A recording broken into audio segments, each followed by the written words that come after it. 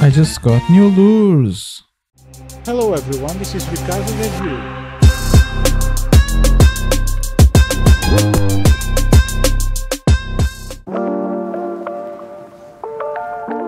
So today we're getting lures under $1. Sure, they are a set, sure they cost more than $1 for the 5, but after you make all your math, they will run you just under $1. So this set is right now 4.41 euros, so really cheap. And I choose the matte one because it seems to work better for chub. These are some small crankbaits, 3 cm, 2 grams, so just over 1 inch. And they come with nice trebles and they run just fine, just a little bit on the top of the water. You also have 2 other sets with more realistic paint jobs. And now for something even cheaper, and one that I have high hopes, other than for the packaging because it's destroyed but the lures are intact. It's this set by Engia.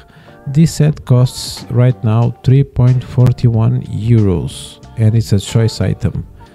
And they seem very nice for the price, so remembering that these ones cost less than $1 each. They have some nice effects on the paint job, some nice eyes. The bill, it's sort of squarish, but they have a really nice shim when you retrieve it, and they also have some knocking, so they have metal beads inside that will make some nice rattle. They run very nice as usual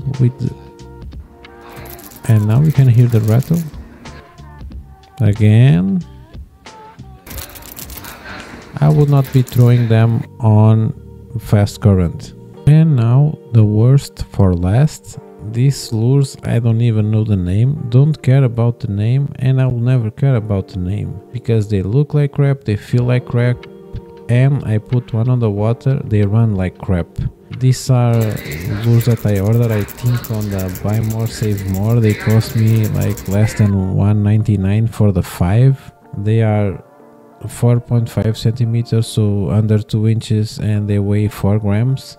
But the action, it's so bad.